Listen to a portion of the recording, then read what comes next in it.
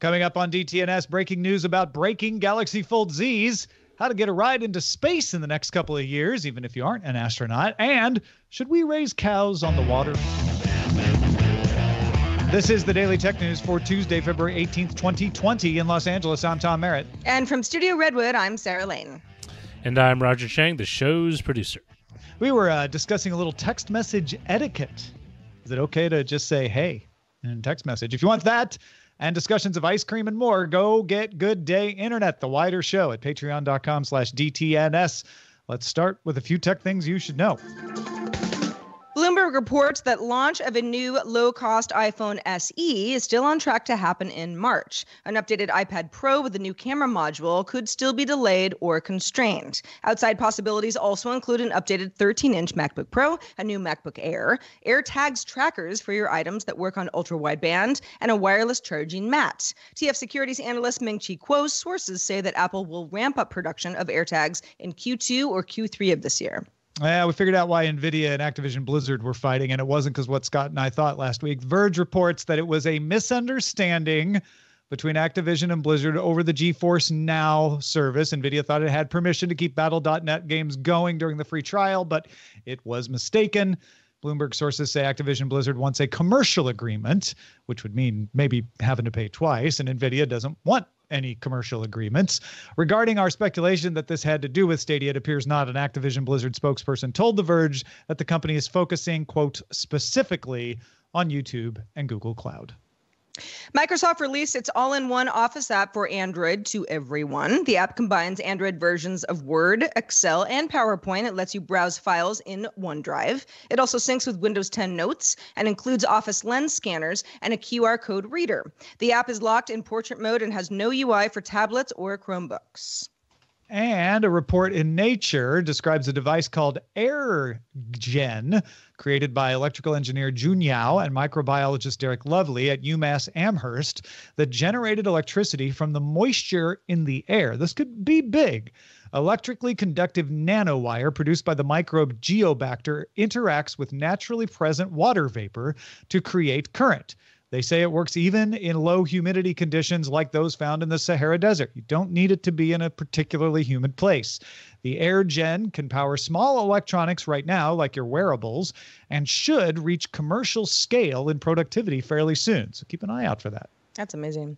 Dell announced it's selling RSA security to a private equity consortium for $2.075 billion. The transaction includes RSA Archer, RSA Net Witness Platform, RSA Secure ID, RSA Fraud and Risk Intelligence, and RSA Conference. The sale is expected to close in the next 6 to 9 months. And Kickstarter employees voted 46-37 to form a union with the Office and Professional Employees International. Kickstarter workers are the first white-collar workers at a major tech company to successfully unionize in the United States.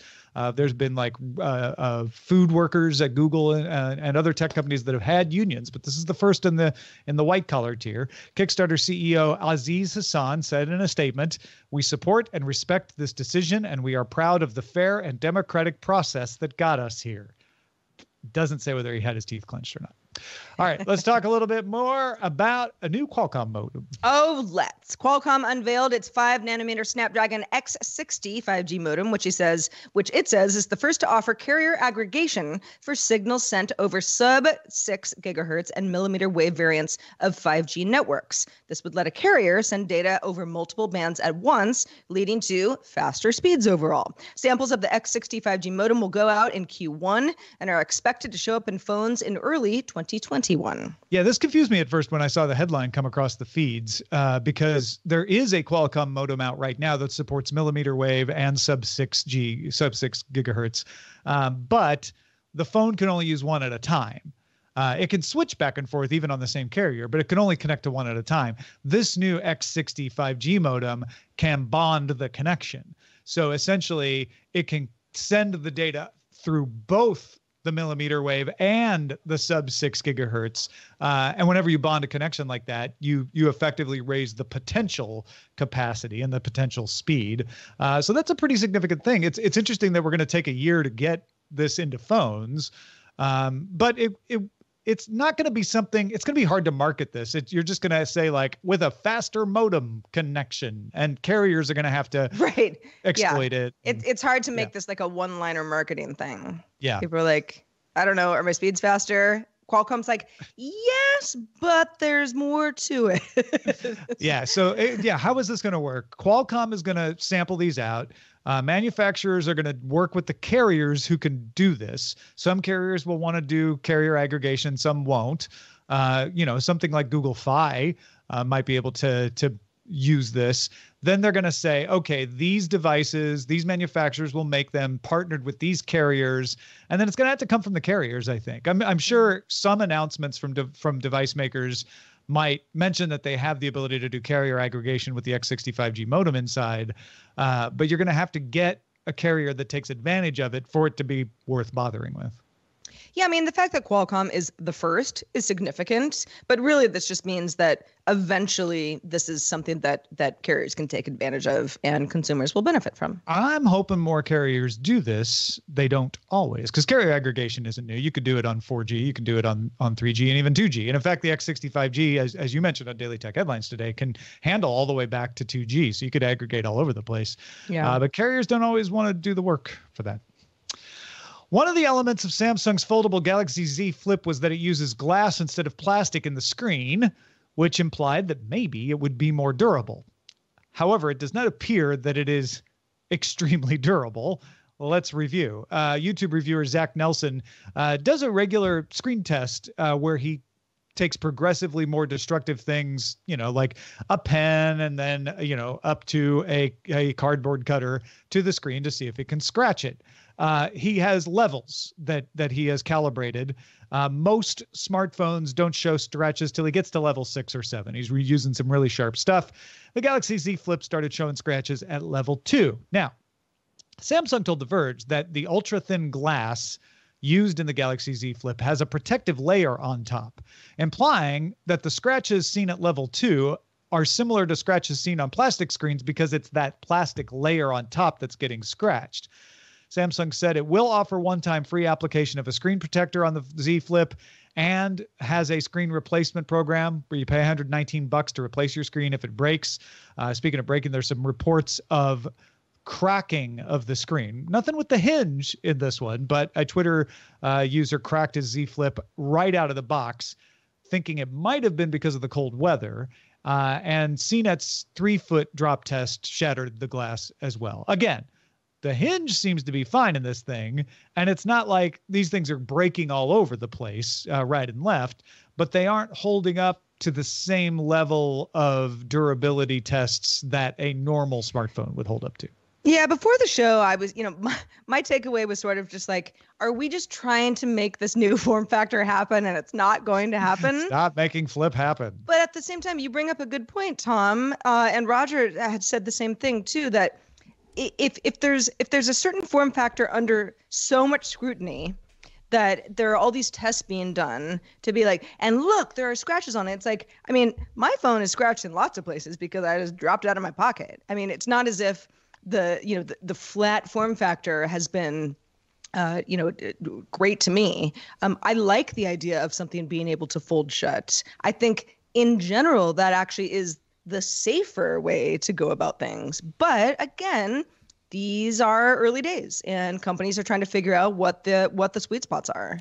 Yeah, this is a great example of headline creep, of outrage creep, where originally the problem with the Galaxy Fold was the hinge was breaking and there was a problem with the plastic screen. This is a different problem. It's a problem with the screen being scratched or the glass breaking, and people are sort of seem to be equating it to the Galaxy, like, oh, it's just as bad as the Galaxy Fold, and it's not. It doesn't mean it's good. We have to have, more than two approaches to understand this properly. It's not good. In other words, it's not going to be as durable as your current phone, but your current phone isn't perfectly durable, and yet it's also not as bad as this thing breaks all the time. It means if you buy a Galaxy Z Flip, you need to be gentle with it. And if you're the kind of person who's hard on phone screens, maybe it's not the phone for you. Yeah, I mean, that's a really good point. Especially when you get into these premium prices, it's like, someone being like, what do you expect? You want to throw it around and it's just not going to break? It's like, this is a a precious, delicate item. Does a lot of stuff. Might make your life better. Got to treat it with care. It's like someone who would take a phone from, say, like the old flip phone, and then compare it to a smartphone where you're just doing a drop test with that. It's like, oh, I've dropped my flip phone. I've dropped my flip phone out of a first story or second story window, and it broke. The battery came out, but I could put it back together and it ran just fine. I couldn't do that with my smartphone, and I'm not going to say, oh, my smartphone, my Pixel 3a is defective because it did not survive a 2-story fall. Right, exactly. It's just a different kind of phone. You just have to keep that in mind. All right, guys. Would you like to go to space? Is that a threat? Well, depends. I'll read you the rest of the story. SpaceX plans to send 4 private citizens, could be you, into orbit at the top of 2021 or at the end of 2021, rather, or early 2022. Space Adventures, which has helped 7 private citizens visit space, will help with this project. The tourists will fly in a Dragon capsule at around the same height as the International Space Station, orbit 2 to 3 times, and then return back to Earth. The first crewed Dragon flight is supposed to take place with NASA astronauts on board later this year. Now, SpaceX also has a contract with Japanese billionaire Yusaku Misawa to fly around the moon on the future Big Falcon rocket. In fact, that's been in place for some time, but hasn't happened yet. Both Blue Origin and Virgin Galactic are planning suborbital flights to let paying customers experience weightlessness. But this is a little bit beyond that. Yeah, they're going higher than Blue Origin or Virgin Galactic. Virgin Galactic still says they're going to do theirs by the end of the year. The flight around the moon was supposed to happen in 2018. It didn't. There's no date on that yet. But because they're actually testing the Dragon capsule with astronauts, seems possible that you could have private citizens going up in this thing at least in 2022. And if Virgin Galactic is starting to do its tourist flights into suborbit for weightlessness, if Blue Origin starts doing their flights next year, by the 2 years from now, it might be a luxury item, but the idea of being able to pay to go into space as a joyride might be normal. It might be a thing that is, accepted rather than a weird thing that's only happened a few times because of that company, Space Adventures. Yeah, and so the next obvious question, and I've been on the show in the past, and I know people. Go ahead and flame me if you like. I have no desire to go to space. I am never going to do this. The idea fills me with anxiety. I just want to stay on Earth where I belong. But for people who do want to go, how much is it going to cost? And how long are you up there? And those are questions that we don't know the answers to yet. Well, 2 to 3 times orbit, you're not up there for very long. Virgin Galactic, Blue Origin, they're just going suborbital to get you a little I'm weightless, and then back down. So none of these are very long, but how much? Yeah. If you have to ask, you probably can't afford it. Exactly. Yeah. And I will add this, in some ways is the next step from the current level of exotic ride for a lot of money, where you can fly into an ex-Russian Air Force fighter and they take you to the edge of space in a pressure suit and stuff. And it lasts maybe an hour, but I mean, you pay a big stack of cash, but you get to brag. I went to the edge of space in a Russian. Well, that's what fighter. Virgin Galactic is doing. Same type of thing. Yeah. So it'll be interesting to see all the humble brags when this comes around. Yeah, I am skeptical that all of these plans will happen on time. That's what I say. How about cows on a boat? How about it? It's actually not a boat, though. Wired's Laura Maloney has an article about a floating cow farm from a property development company called Belladon in Rotterdam Harbor in the Netherlands. The aim is to demonstrate a possible sustainable food source. The idea came to the owner of Belladon, Peter Van Wingerden, when he saw the disruption to the food supply in New York during Hurricane Sandy. And he's like, maybe for food security, we should develop floating farms. So he did. A 4,943 square foot stable floating on concrete pontoons anchored into the seabed. Cows eat potato peels and grass clippings. Waste is turned into fertilizer for park grass, like soccer fields or just, meadows, that then provides the clippings for the food, and milk from the cows is bottled or made into yogurt. The farm appears to be too expensive to replicate widely, and relies on too many resources outside of the cows. So there's a lot of maintenance when you're out on the seawater. Power It doesn't make its own power. I know, you're thinking cows. Obviously, there's a power source there in methane, but they haven't figured that out yet. So to maintain sustainability is a challenge. But Belladon founder Peter Van Wingerdon hopes the experiment will spark more creative thinking about food sustainability. Yeah, and for anybody who's like, "What? You're putting a bunch of cows on a pontoon? That's mean." The cows can come and go. This is a almost 5,000 square foot area for the cows to eat and it's the stable. Do their business, but they can go to and from land if they have a ticket. Right, if they're rich enough. But also it was interesting, I guess, in the early stages of testing this out, a large question was, do the cows want to do this? Because if they're going to get seasick, like, let's not do this to the cows. Cows seem okay. Cows are like, all right, we got it. They're pretty resilient creatures. But it's interesting to me that this would be so expensive to replicate. I understand that if you don't, the Netherlands is, below sea level majority wise and, covered in water. So this is a perfect place to try something like this out. There are lots of other places in the world where this would work and places that it wouldn't. So you can't just say, yeah, we're just going to, build all this stuff, on, every little lake around here. Of course that wouldn't work. But I wonder what is so cost prohibitive at this point. It probably has a lot to do with power. But as I mentioned, the maintenance, seawater corrodes things. You have to do a lot of maintenance to keep just a regular old boat in shape, or, an oil derrick. And so you don't have any sustainability in that stuff. There's not sustainable power. There's not, the cows don't provide any maintenance. So you have to pay other people to come they're not earning their keep. It could go, it doesn't necessarily have to be cows either. It could be like a hydroponics setup where you're growing crops. But it would be the same maintenance and power issues. Maybe less power. I don't know. Less power. If you can get some solar cells on top, you can actually do kind of some sort of preventive galvanic corrosion on the device by running a current through the superstructure. See, that's what Peter Van Wingerdon is hoping people will do by doing this way. He's like, maybe I'll inspire Roger Chang to improve on my design. I'm thinking this might be a better fit for aquaculture, whether it's something like raising oysters, a mobile floating oyster bed that you're not tied up next door, but you let float and then let the waves carry and whatever. Or there's already stuff like that with oyster beds, but those oyster beds are currently fixed. Like they're fixed from offshore, so you walk down. But if you could have it floating, you could. Well, these are fixed too. They're fixed to the pontoon. That's my thing. Is like if they could get it so you could have it float, you could lessen the impact of things like fish farms and stuff that have currently in inshore areas.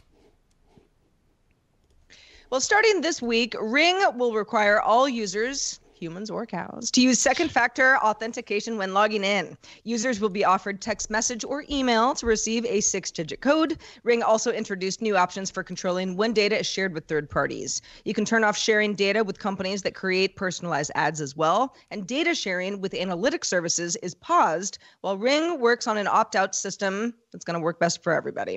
Last month, Ring added a privacy dashboard and options to control whether or not police can request footage. This is all damage control for Ring. Ring is being pushed into doing these kinds of things because people are very upset at Ring for sharing third-party data without making it absolutely clear, not letting you control or opt out. So they're doing the right thing. They're saying, okay, we're not going to share analytic stuff till you can opt out. We're going to let you turn off data sharing for ads if you want.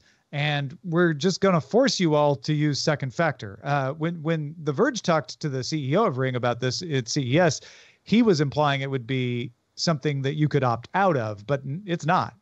They're just, from the sound of it, going to make everyone get a second factor either by text message or email and use that every time they want to log into Ring, which, okay, that is going to force security on people.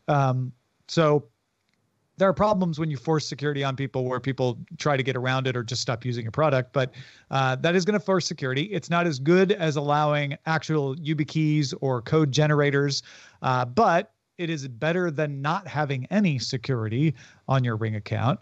And of course, if your email is not also protected by 2FA, then you really are just pushing, kicking the can down the road with the security vulnerability being on your email at that point. And they could still get into your Ring account theoretically. But these are all small steps in the right direction. Yeah, I agree. We've talked quite a bit at length of Ring's missteps. It's not even, I think a lot of folks are quick to say, oh, look what they're doing with the government. And that may be true, maybe not be true. But all of these steps are in an effort to gain back trust from their user base. So yeah, it's pretty cut and dry. I think there's some misunderstanding that police could go in and get footage out of your Ring without your permission. They couldn't. What was happening is they were allowing police to request footage in a way that a lot of people felt they had to agree to, or they would be suspicious, right? So it's that power imbalance and saying, look, I just don't want to be asked. I don't want to participate. Is an improvement for Ring, where they're saying, look, we won't let the police know your Ring doorbell is even there. And that way you won't feel pressured if they come along. And a lot of people very happily want to cooperate because they have good relations with the police in their neighborhood and they're not suspicious of it. Depends on who you are and what neighborhood you're in, though. Well, and when it comes to ads, kind of same story, right? Some people are like, well, if I'm going to see ads anyway, they might as well be personalized. If you know what I might like, that would be helpful rather than not helpful at all. Other people are like, nope, don't want to. That should just always be an option for the user. All right. These days, it's hard to go through tech news without touching at least on the coronavirus in some way. And we've got a few different points to get to here. Supply chain analytics provider TrendForce has revised a report on smartphone production, which is now projected to decline 12% year on year in Q1 due to issues with the coronavirus, making it the lowest quarter in 5 years. It had been expected that smartphone production would bounce back in Q1 after sort of going flat. So this is unfortunate for the smartphone industry. Apple warned Monday that it might not reach its previous Q2 revenue guidance of $63 to $67 billion due to the effects of the coronavirus on its supply chains. Manufacturing is resuming in China more slowly than expected, according to Apple. So Apple said the worldwide iPhone supply would be temporarily constrained. And that directly affects you if you're looking for a new iPhone. There might not be one on the shelf. It might be harder to get one. And of course, it affects Apple's sales because in China itself, Apple stores remain closed or at reduced hours. So they just aren't as many opportunities for people to go buy an iPhone. People aren't leaving the house as much anyway because of the scare. Apple did not offer any new quarterly guidance numbers other than to say that they would be affected. Xiaomi also announced an expected impact to its sales. Interestingly, Samsung is expected to feel less impact as half its smartphones are made in Vietnam, and it already had poor sales in China. So people shopping less in China doesn't affect Samsung as much because they just weren't selling it as much to begin with. And their supply chain should be less impacted because the factories where they have their stuff made aren't in the region directly impacted. There's been a little impact on cross-border sales. A lot of the components that go into the assembly in Vietnam come from China, and that's been impacted. But overall, Vietnamese factories for Samsung have been churning out units, close to what they expected. Yeah, as this story has unfolded, and it's been a weird one. I have friends who are going to South by Southwest in Austin, Texas in March. And, they're sort of like, is it going to get canceled too? And I was like, I don't know why it would. Yeah. The Mobile World Congress would make a lot more sense. But okay, this kind of like lasting effect of this and how much it actually does damage more than the next quarter-ish, especially for a company like Apple. I mean, it was big news this morning, Apple saying, hey, we're not going to meet our guidance. We're not going to tell you what we think it's going to be, but it was already kind of a wide range, and we're just not going to make it. We know we won't. That's a big deal because it's Apple. But how much does this really become a ripple effect more than the next 3 months? Yeah, the general consensus, I read The Economist, listen to The Economist, BBC and such, is that, outside of technology, this is outside of my expertise, but the general consensus seems to be usually when this sort of thing happens, yes, there's a downturn because of lack of consumption and production, but then there's an upturn afterwards because people were just deferring until after. And so you get a spike, but the spike is never enough to fully make up the difference. Yeah. And so the question is, the longer it goes, how much of a difference are you going to have between what was lost and the bounce back effect? What ends up with people just pushing off and saying, look, I'm just, I'm not going to buy that phone. Or more relevant, like you were saying with Mobile World Congress, you don't go back and do Mobile World Congress. Everything that was going to be spent on lunches and ancillary stuff in Barcelona isn't going to be spent. No one's going to go back and do Mobile World Congress later. So that's just lost. And it's going to have a big effect on the technology industry in general, for sure. Mm-hmm. Hey, folks, if you want to get all the tech headlines each day in about 5 minutes, be sure to subscribe to dailytechheadlines.com. And thanks to everyone who participates in our subreddit. You can submit stories. You can vote on other of your peers' stories as well at dailytechnewsshow.reddit.com. You can also join in the conversation in our Discord going on right now, which you can join by linking to a Patreon account at patreon.com/DTNS. Let's check out the mailbag. Let's do that. An anonymous federal drone that was their person or quadcopter? Yep, hard to say. So they can talk. That says, I work at a federal agency and I just introduced Teams. We were talking about Microsoft Teams and Slack with Rob Dunwood on Friday's show. Drone says, I've been trying to get my colleagues to bring Teams into their workflow. Unfortunately, the key hurdle to this is my workplace's policy that we can't create our own Teams and need to submit an IT ticket in order to do so. The integration into Office 365 leads me to believe it would be great for managing VIP travel, keeping team members in the loop in general. Right now, this is being done poorly via email and WhatsApp. The rationale for the IT ticket is that if individuals create teams willy-nilly, it'll burden record retention requirements. However, a lot of that gets lost when we rely on WhatsApp as well as the shared document viewing and editing capability. I'm going to keep up my campaign and hope that when I get into a management position, I'll be a little more technologically nimble than my current bosses. It does sound like a little CYA is going on, which is, look, if we don't know you're arranging travel in WhatsApp, then there's no requirement that we preserve that. But if you open a Teams channel, then we know it's there and we have to preserve that. I'd be curious if there's some sysadmins out there who think like, you know what, that's a reasonable concern, or if they're like, what, you just archive it, you have to pay a little more for your storage space, but it's not that much, one way or another. Also, we got a lot of reactions to the Tesla story that we followed up on, that Tesla had done the right thing and restored the automatic driving, so autopilot functions to the buyer of a used Tesla who was surprised to find that those functions had disappeared, even though they're on the invoice.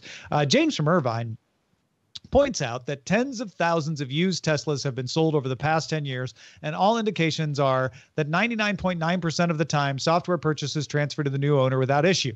I know it would have been nice if Tesla had issued a statement about this, but I think for them, this was a non-story. One mistake was made and fixed, and there is nothing worth talking about. Obviously, many other people didn't see it that way. Remember, this wasn't that transfer didn't happen. It was that Tesla went in with an audit and removed it because the names didn't match. And James is saying, yeah, but it usually doesn't go wrong. Why are we focusing on the one time it did? And then Tom McCaig said, in reference to the story on a car losing auto drive features, if Tesla really wanted to connect features to a car, they could use the VIN, not the purchaser name. The VIN never changes. That's the vehicle identification number, but the owner might. I feel that using the original owner's name instead of the VIN shows how immature Tesla is as a car manufacturer. It's either that or Tesla intended to rip off the second owner by making them purchase the option again. They just got caught when Jalopnik ran the story. Tom, I would point you to James, who's saying, no, it's probably not that. But I do like the suggestion that the VIN is a more reliable way to track this stuff. I wonder if there's, things that we're not seeing that would be a pitfall to that. But it feels like, when someone has bought it and it's attached to the VIN, if you then your audit would always be like, that VIN did pay for it. Okay, great. That's a good insight, Tom. Thank you. Yeah, it makes perfect sense. Hey, shout out to patrons at our master and grandmaster levels, including Dr. Carmine M. Bailey, Mike McLaughlin, and Philip Less. And we have new Patreon reward merchandise to celebrate 6 years of DTNS. 6 years, almost 6 1/3 by the end of March. Anyway, if you want to celebrate with us, you can get a poster, a sticker, a mug, or a t-shirt with the special DTNS 6-year logo on it. Just become a patron, or if you're already a patron, just stay a patron. Starting January 1st, the clock started ticking. So if you stay a patron for 3 months, you'll get one of these depending on what level you're at. And you can check all that out at patreon.com/DTNS/merch. Our email address is feedback@dailytechnewsshow.com.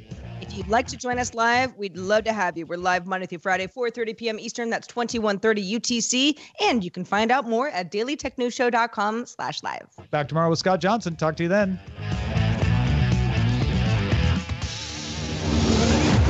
This show is part of the Frog Pants Network. Get more at frogpants.com.